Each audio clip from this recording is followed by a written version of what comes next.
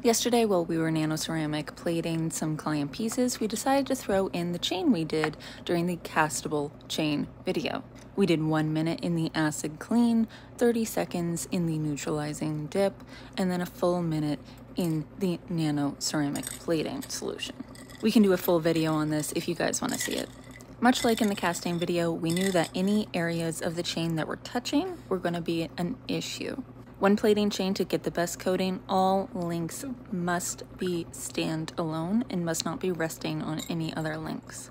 So for nano ceramic coating, you have two options. Either individually separate each and every link, or do the coating twice. Because we want to get into pen plating experimentation with color, we're opting to do the plating twice.